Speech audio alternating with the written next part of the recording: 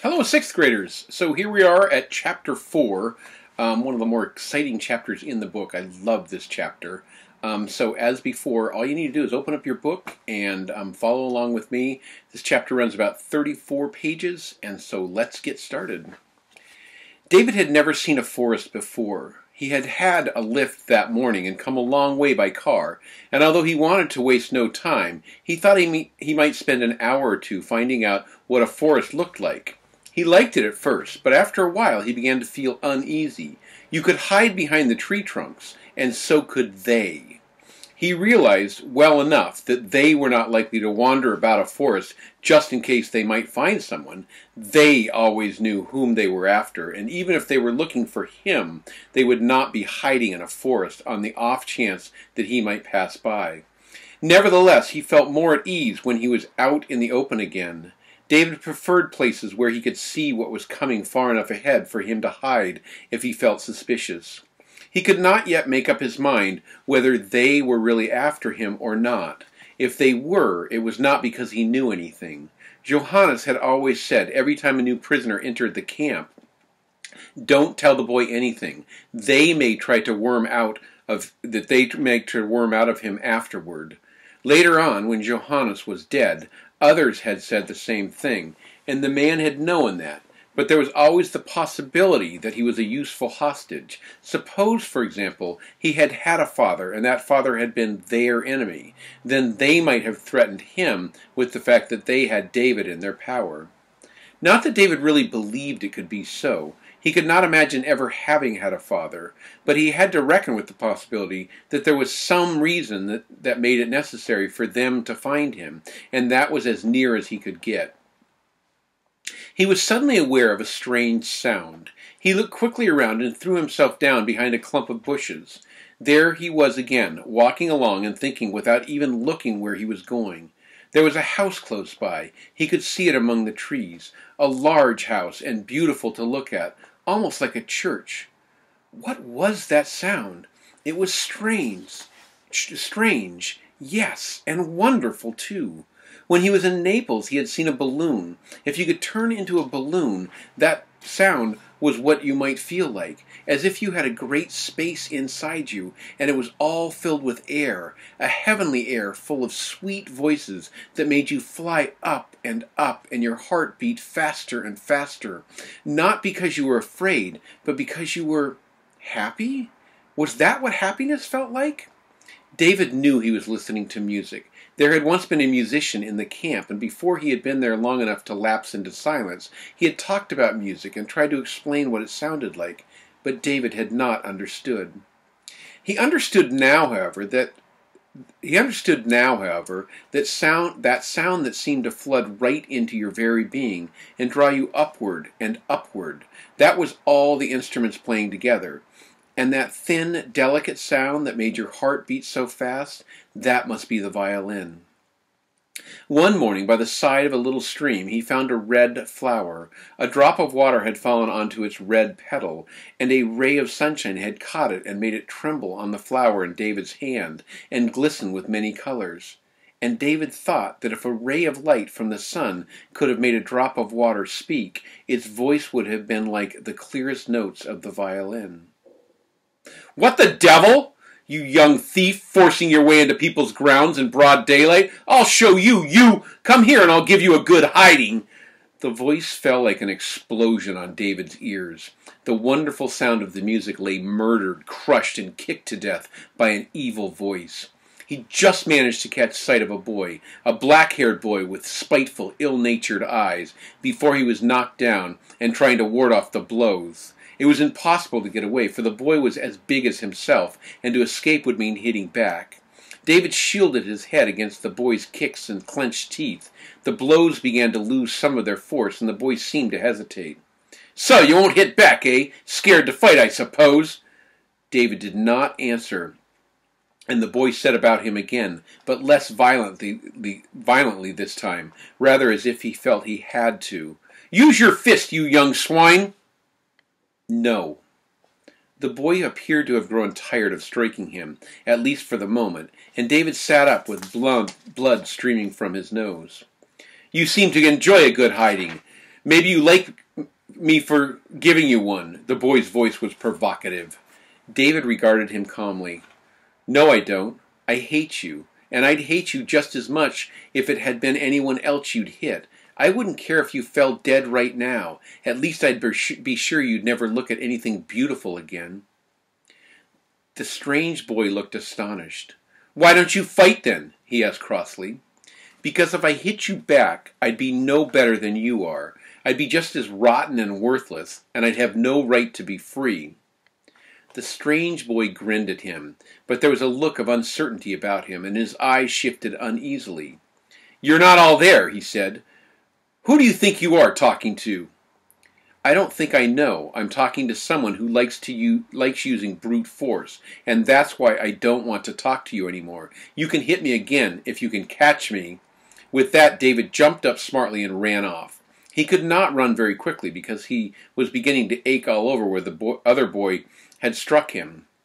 But the strange boy did not follow him. He only shouted, Idiot! You're a crazy coward! David had the impression that he was shouting loudly for his own benefit. David was sick, and every time he thought about the young stranger, he felt like being sick again. He found it difficult to understand that people were well off here in Italy, where they had so much food to eat and were surrounded by such beauty of sea and countryside, could still love violence. That boy was just like the guards in the camp, the only difference being that the guards did not leave off striking till their victim lost consciousness. The boy, of course, had had only his bare hands to strike with, and had tired of the effort too soon. For a moment, David was tempted to think that perhaps there were no good people at all outside concentration camps. But then he reminded himself of the sailor and Angelo and the English people who might have been ignorant but were certainly not bad. And then, when he was living among the rocks overhanging the sea, there had been the man with the loaves. He had not been bad either. He just had not been brave enough to let the boy go without giving him away. Not for more than a few days, at any rate. Yes, he felt there must be somewhere where everybody was kind and decent, a free country where people did not believe violence was a good thing, and he would find a free country if he could do it before he was caught again. But first of all, he must have a thorough wash. He thought from the lay of the land that there was probably a river nearby. There was, a large one too, although it was partly dried up, as rivers usually were in the summertime. David took his clothes off and put them in the water. He scrubbed himself thoroughly all over. His soap would soon be worn thin at that rate, but he did not care. He must not leave a spot unwashed where the boy had touched him. Not until all contact with him had been washed away would David be able to be free. Would David be able to feel free again? He washed his hair too, and then took his clothes out of the water and spread them to dry. He lay down beside them and made an effort to calm himself and forget the boy. Much better to recall what the music had sounded like. Had there been a large orchestra inside that fine house, or had it been a radio? He was startled by the sound of voices not far away. He pulled his wet clothes toward him. A large boulder provided good cover on one side, and in front of him the trunk of an olive and rows of close-growing vines, old and gnarled, completely hid him from view when he ducked down. It was some children playing, and David decided he would watch them. He usually hurried away when he saw children. He was afraid of them. He had never spoken to children, and he did not know how to begin. From the very first day, when he had made his home among the rocks, he had made up his mind to avoid children. They were much more dangerous than grown-ups. Except them, of course. They were more dangerous because it was easier for them to see how different he was. Grown-ups could not really remember what children were like, so Johannes had once said, but other children would very soon discover that he knew nothing of the things they took for granted. One thing alone would give him away. He had no idea how to play. People were always talking about children playing, but playing seemed to mean so many different things that David had given up trying to find out what it was. There were so many more important things to learn about, and as long as he avoided children, there was no need for him to be able to play. But since he could not get away now until they left, he might just as well watch them. He parted the vines cautiously so that he could see. There were two little boys, much smaller than himself, and a girl who was somewhat bigger, though still quite young, shouting and laughing and all three talking at once. They were running around a small building, not the sort of place people lived in, but where they kept tools and wheelbarrows and baskets for fruit picking. David could not take his eyes off the girl. She had black, curly hair, very long and tied with a red ribbon, and everything about her was beautiful. Not just her fine red dress, but everything. Her laughter sounded like the light of tinkling of polished glass, and when she moved, she reminded David of a flower swaying in the wind. They said they were going to play something called Davy Crockett and the Indians. First, the little boys were to be Indians. They would capture the girl, shut her up in the shed, and go off. Then, when they came back, they would pretend to be Davy Crockett and set her free. David thought it sounded silly, but that was probably because he did not really know what ordinary children were like. As far as he was concerned, he had no desire to be anyone but himself.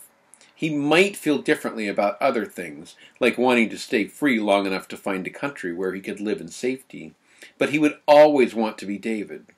That was why he had determined to go on living that morning he had come across his rock.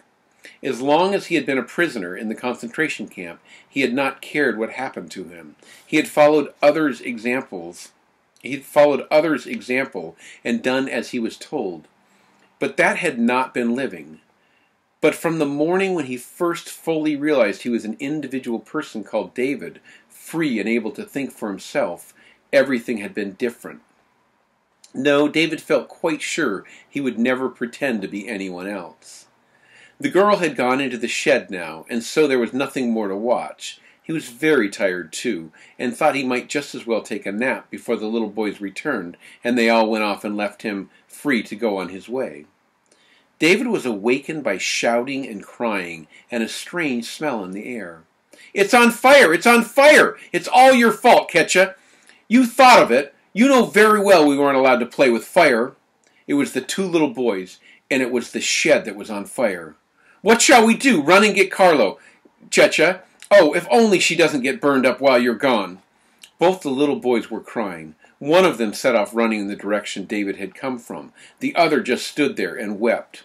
She was burning. The girl. It was the girl they were talking about now. The little girl who looked like a flower was inside that fire. David sprang up and took a step forward. Then he turned around and, grabbing his clothes, flung them into the river and jumped in after them. They were now sopping wet again. So many thoughts flashed through his mind as he ran that it seemed like hours to David before he reached the shed. A man in the camp had once escaped from a burning building by wrapping wet clothes around his head to keep the smoke out and prevent himself from losing consciousness, and he had not been burned about the face. If only he could get her out now. The shed wall was no longer burning so fiercely, but the door was a regular bonfire, and all those dry leaves and stalks the roof was made of. He would have to have her out before the fire got a proper hold on them. He was just going to call on God to help him when a thought occurred to him. God certainly would not want that little girl, so like a flower and so beautiful to look at, to die. Here then was something he could do for God in return. He could not say it out loud because he was running too hard, and so he said it to himself.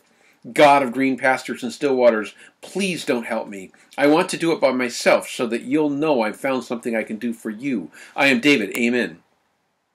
By that time he had reached the burning shed. The little boy who had stayed behind was still crying, and David could hear the other voices down by the river, but he had no time to look around. With all the speed he could muster, he undid his bundle and took out his knife, picked up his wet clothes, and again with one hand held his trousers up in front of his nose and mouth. Then he sprang into the blazing fire. The flames had hardly reached the inside, but it was full of smoke. In the middle of the floor sat the little girl tied to an old chair.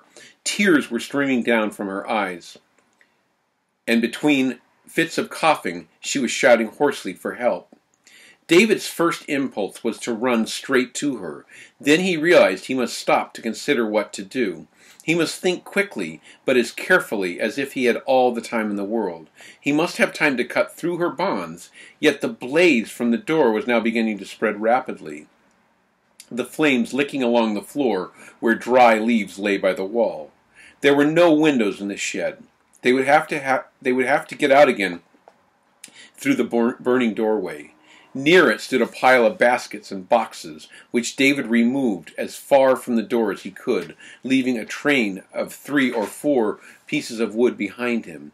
Then he seized a birch broom, already smoldering slightly, and swept all the dry leaves away from the other walls toward the pile of baskets, so that, as he hoped, the fire would be encouraged to burn in that direction instead of filling the whole room at once.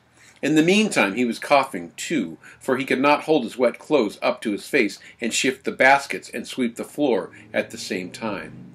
Next he turned his attention to the girl. "Shut your eyes," he said, "and your mouth." He wound his wet shirt around her face, taking care that she could breathe freely inside. Then he started cutting through her bonds. Luckily they were only a coarse, loose twine. If they had bound her to the chair, it would not have been so easy. But the knife was not very sharp, and he had to saw backward and forward several times, and the little girl was beginning to wriggle her feet. David gripped them firmly to show her she must sit still. He dared not speak and risk getting more smoke inside his lungs. The heat was quite unbearable, but he was going to do it, and he must. The cords were cut through at last. The little girl rose unsteadily to her feet and pulled the shirt from her face. Their eyes were hot and smarting, and they had to blink all the time. But David saw she was looking at him with such big black eyes. Then she shut them and stumbled and would have fallen if David had not taken hold of her. She had fainted. That meant she could not run out with him. He would have to carry her. For one moment David felt he had promised God too much. He would not be able to do it. Perhaps she had died from the smoke. He laid her down on the floor and put his ear to her chest, as the men in the camp had always done, to see if one of their fellows was still alive. He could hear her heart beating. David wound his shirt about his head again and pulled his trousers down over his own. They were well worn, and so it was easy enough to stick his fingers through a hole and make it bigger. He would have to see where the door was. If he could not carry her through the fire, he would throw her clear. He would be able to manage that much before he succumbed to the flames. He was terrified of being burned to death, but perhaps it would be over quickly, almost as quickly as being shot. It would be better not to think about it at the moment. He must concentrate on getting her up again and trying to run. She was heavy. It was a good thing she was not as big as himself, for if she had been, he could not have done it. For a split second David hesitated in front of the raging, crackling fire that had been a door. Then he made straight for it. And then it was all over. He had gotten through, and he had the little girl with him. He could not remember afterward the order in which things happened. There were the 2 small boys outside, and several other people as well.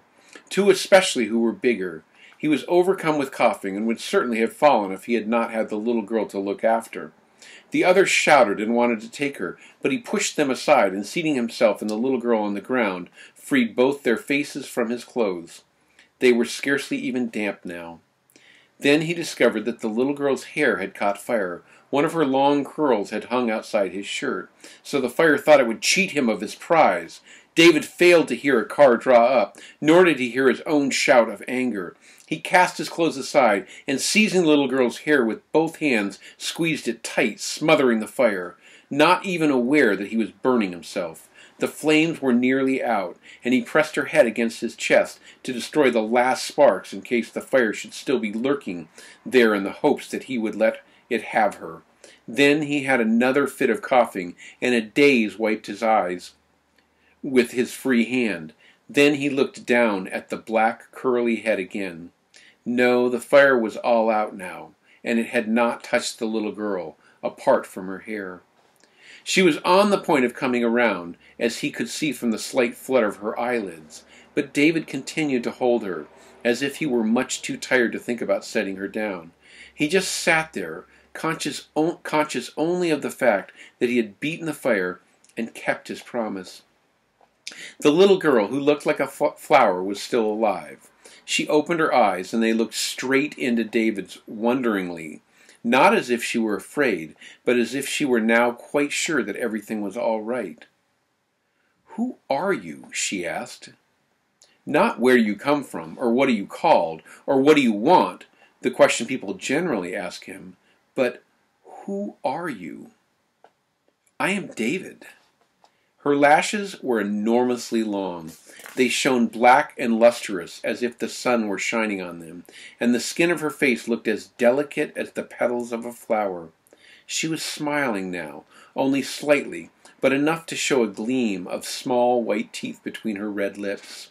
David felt something happen inside him, as if he heard music, something wonderful, and something happened to his face too, a movement that took him by surprise. "David," repeated the little girl, not as if she had not heard him, but rather as if the sound of his name were something good to hold on to, and she did not stop smiling. Then David understood. He was smiling himself now. "Yes," he said. One of those who were standing near them, and whom David had not noticed before, was drying his eyes, and it was not one of the little boys. It was a grown man, but it was a familiar voice that he finally heard, a voice that said, "And I said you were a crazy coward. I've never before seen anyone do such a brave thing. Father, you didn't see what happened. The two little ones had tied her up, and he went right through the burning doorway and cut her free and carried her out again through the fire." "Yes, I saw him coming out, Carlo. He saved Maria's life, and only just in the nick of time. Look, the roof's caught fire now. We would have been too late. Carlo, if he hadn't been here, Maria would have been lost. Even if I'd been here in plenty of time, I don't think have dared, and Father, I chased him off this afternoon."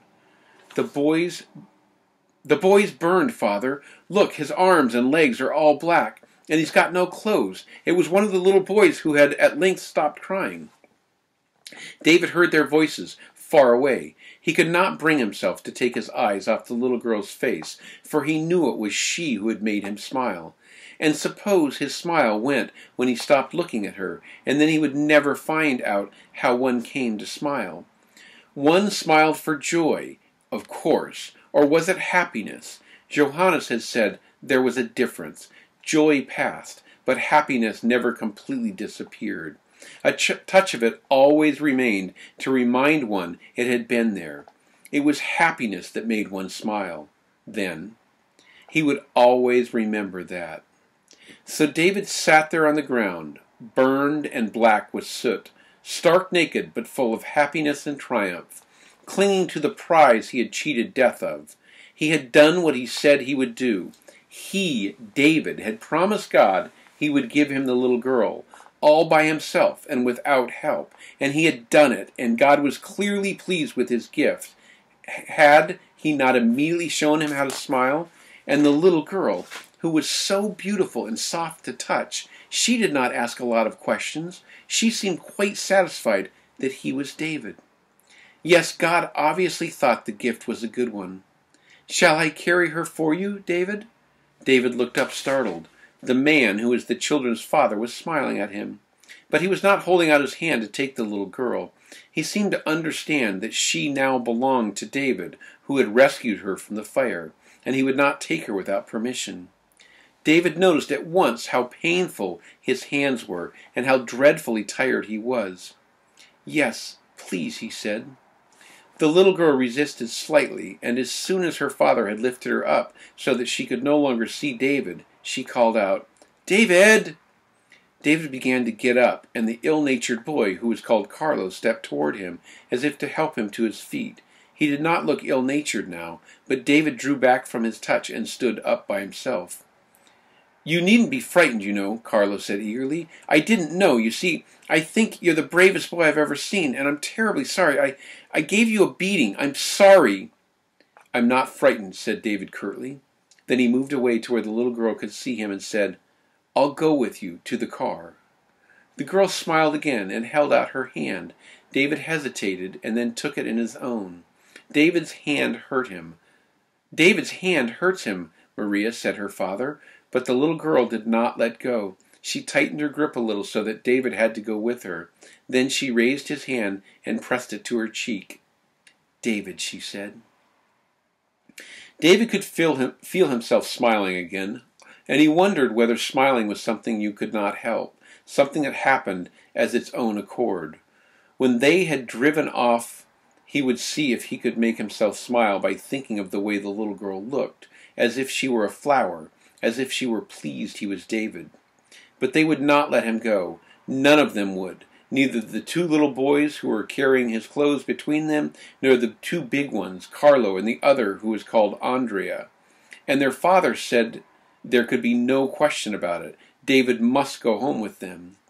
David tried to explain that he had to be on his way, but when he held out his hand for his clothes, the two little ones started jumping around him, laughing and shouting, "You can't have 'em! You can't have 'em! Not before you come home with us!" The boy, who was called Andrea, laughed too, and slung David's bundle across his shoulder. David began to grow angry. They might be glad he had rescued the little girl from the fire, but that gave them no right to tell him what to do. Nobody had any right to do that. Then the children's father said, "My name's Giovanni de Lavana del Varchi, and these are my children, Andrea and Carlo, the two little ones, Cecca and Giulio, and of course Maria. We shan't keep you long if you must go on, but you mustn't deny me the pleasure of thanking you properly for what you've done. And what do you suppose Maria's mother would say if I let you go without giving her a chance to thank you for saving Maria's life? Unless we... No, David, you mustn't ask me to do that." David's anger vanished. They did not want to tell him what to do. They were only asking him to do something for them, to give them pleasure. He could not spoil their pleasure. The man with the long name was smiling at him, but David could not manage to smile back. He could do it only when he was looking at the little girl. So instead he said earnestly, "I won't ask you to do anything, and of course I'll do as you wish, Signor." He put out his hand for his clothes again, and this time the boys gave them to him. But their father said hastily, "No, boys, let David have the traveling rug from the back seat to wrap himself in. It's softer and won't irritate his burns so much." David looked at the beautiful rug anxiously. It was a check pattern in many different colors. "But I'm black from the fire, Signor. I shall make it dirty." The children all cried out that it did not matter in the least, and so David was wrapped carefully in the traveling rug and helped onto the front seat next to Maria, who snuggled up to him, although it was a wide seat with plenty of room on it. Luckily, he had hit upon a new name for the place where the circus was supposed to be, for the boys inundated him with questions until their father told them to leave David in peace. They drove through a tall gateway and found themselves in a garden so big that it seemed to have no end, and the house where the children lived was the same magnificent house that David had seen earlier that afternoon. David thought as quick as lightning that a house was dangerous, but then they were glad he had rescued the girl. As long as they did not discover where he came from, they certainly would not wish him any harm, and it would be an enormous advantage to find out what a house was like inside. Nevertheless, as David walked up the broad flight of steps in his bare feet and stepped over the threshold with its magnificently carved door, he felt a vague disquiet. What would happen there? Nothing to harm him, but something all the same. Something different from what he was used to, something he had not expected or even knew existed. David could not explain why he felt ill at ease and thrust the thought aside. He had done it now. He had entered a house. He was confused by so many impressions that he could not grasp anything properly at first. The house was full of things, and there were women in black dresses and white aprons who must be maids, and there was a very beautiful woman who turned out to be the children's mother, and she laughed and cried almost in the same breath, and it was very difficult to escape her caresses. And then they phoned a doctor, and David said he would like to wash, but they would not let him, not before the doctor had been there, they said, for he must not get water on his burns, and it was no use David saying he did not think he was very badly burned. Then the doctor came and said David was right. Maria had come to no harm at all because David had carried her so quickly through the fire. David could thank the thick soles of his feet, he said, that he had gotten off so lightly from his act of heroism. He was a little burned about the hands and arms and legs, but it would not be long before he recovered. David knew that doctors were good men. They were never allowed inside the camp, and the other prisoners had always told him that doctors were there to help people when they were ill. So he submitted quietly while the doctor touched him and wiped the dirt away with something from a bottle. It hurt all the time, and then the doctor put something else on his burns, and that hurt too. But the doctor explained that if he did not do it, the burns would be more painful the next day. David must just go to sleep now, and then he would feel better when he woke up again. The doctor was right too. David did feel better. He felt fine, in fact, although his hands were still rather painful. He opened his eyes and remembered that he was lying in a bed. He shifted his position slightly, but the bed still felt cozy and wonderfully soft. He sat up to see what it was like, and the bed gave under his weight and bounced gently under him. So that was what a bed was, a big box on legs made of dark polished wood, with pillows and sheets. Yes, it was going to be most interesting to see what a house looked like, and he thought of all the words he would now be able to use. He knew many words he had never used because he was afraid that, not knowing the things they referred to, he might use them wrongly and show his ignorance. Besides, he would have felt silly saying words without really knowing what they meant. Sheets. Imagine sleeping every night in a soft bed like that, where you did not feel cold, and between soft white sheets, where you knew everything around you was perfectly clean. He continued gazing at the sheets for a while longer. He was itching with impatience to examine the room and everything in it. But there was something he had to attend to first. He had learned what happiness meant, and he had found out how to smile, without even practicing in a mirror. That was a very important thing, much more important than the bed, for he could not take that with him, but the other, that would stay with him wherever he went. Johannes had taught him always to remember to say thank you. He had meant to people, of course, and he had been very strict about it. He had insisted upon David saying thank you, even to them. When they gave him food, for example. But David had not wanted to, not to them. But Johannes had said, politeness is something you owe other people, because when you show a little courtesy, everything becomes easier and better. But first and foremost, it's something you owe yourself. You are David, and if you never allow other people to influence what you're really like, then you've something no one can take from you, not even they. Never mind what others are like. You must still be David. Do you understand what I mean? David had not said yes right away, for Johannes would always have him think carefully first and not answer until he understood what he was saying. But afterward David had realized something of what Johannes had meant, especially when a short time later there appeared in the camp an inspector who thought David might know something about Johannes. The boy knows nothing, the man had said, and he had been right, of course. But if he had known anything they wanted to find out, he would still have done his best to say nothing, even if they had offered him extra food to talk, and even though Johannes would never have scolded him for doing it. He would have tried to keep silent, not because of anything other people might say or do, but simply because he was David and Johannes's friend. After that, he had always said thank you when he was given food, not to make them think he did not hate them, but so that they could see he was polite because he wanted to be. And if you wanted to be polite to people, even to them, then you must also remember to be polite to God. It would not take more than a minute, and he could examine the room afterward.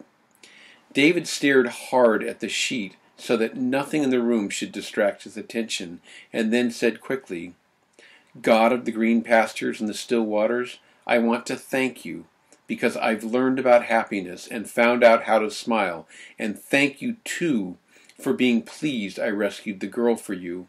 I hope I can find something different to do for you next time, because that was very difficult, and I was very frightened of the fire, and so I would rather not do anything like that too often.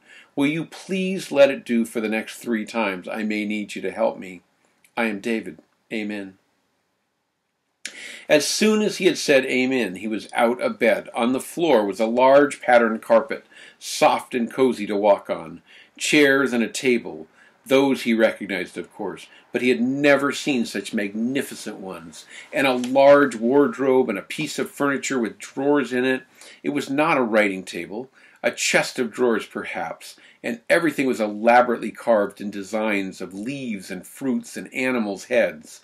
The window was wide and tall, and on both sides of it hung curtains of some soft, thick material dyed the same color as the leaves of an olive tree.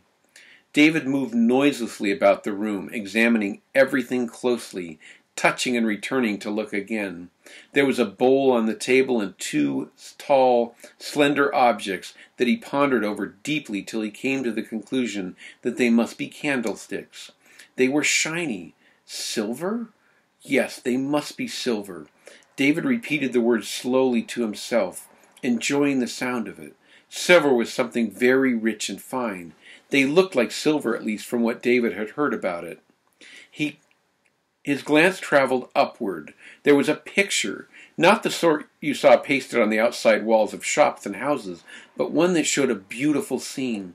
David stood on the bed and stretched up to see it better. It was a painting. He was sure of it. It was just like what the men in the camp had described to him. David sat down in bed, quite overcome. If only he could remember it all.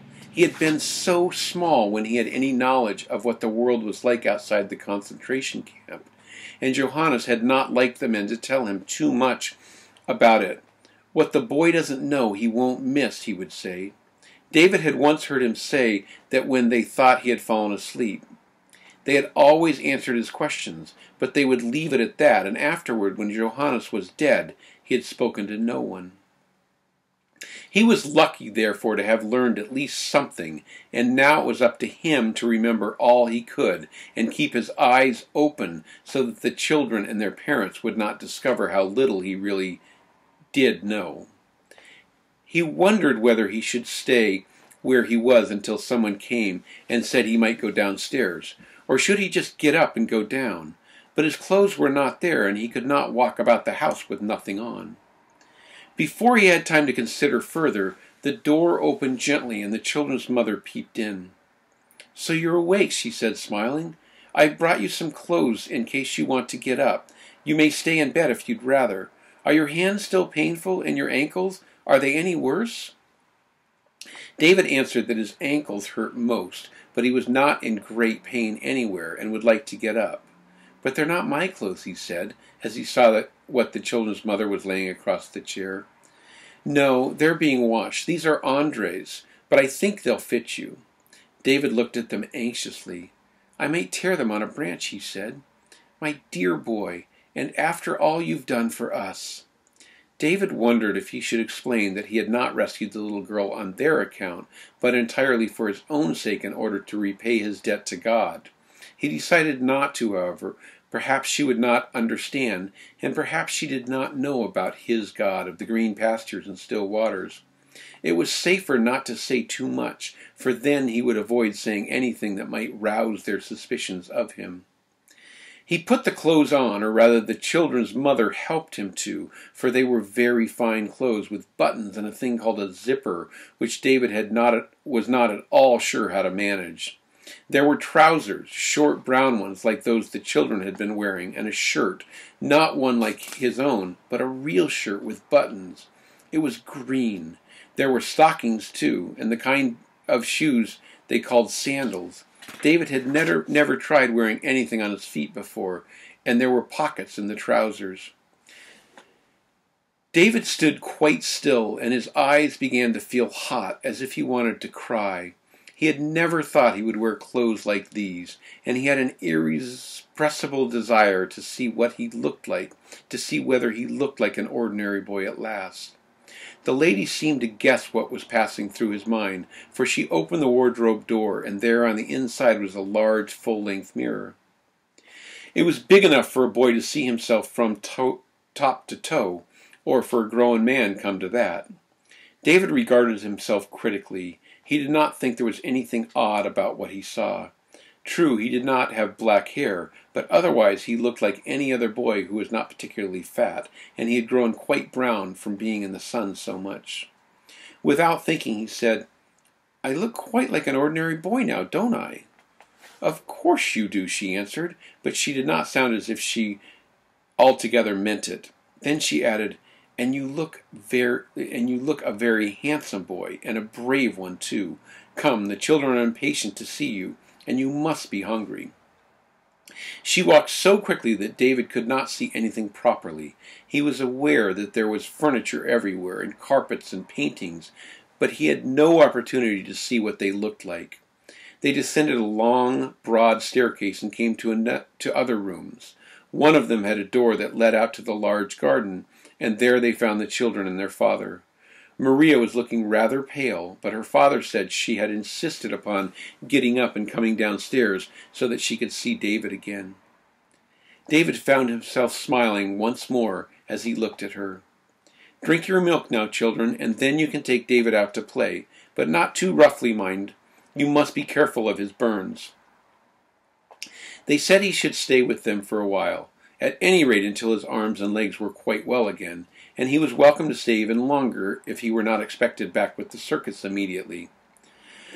David did not really know what he would rather do. He wanted to go, but at the same time he wanted to stay in order to learn all he could about the house. He looked up intently at the children's father and mother. They were both smiling. "Can I go now, this very moment, if I want to?" The children's father stopped smiling and looked disappointed. "Yes, of course, David, if that's what you'd rather do. But we should all be very glad if you would stay with us for a while, so that we could show you how grateful we are." David considered. If only it were not too dangerous, he would like to stay with them a little and learn more about their way of life. "If I can go whenever I want to, then I'd like to stay for a bit," he said at length. "Yes, thank you. I don't have to join the circus just yet. But please, don't be so grateful, for you see I wanted to rescue the little girl from the fire, and you've already thanked me." "Yes, but we shall continue to be grateful to you as long as we live, David. It's something we shall never forget," the children's father said quietly. David felt very, very tired that evening. He was to sleep once more in that soft, cozy bed, and yet it was a long time before he fell asleep. So excited was he with all he had seen that day. He could not remember even half of it. There was not room in his head for so many new impressions at once. But he did remember the food. Never would he forget what it was like to eat in such a house. It was almost like listening to music. Johannes had once told him about it, and when he saw it, he remembered.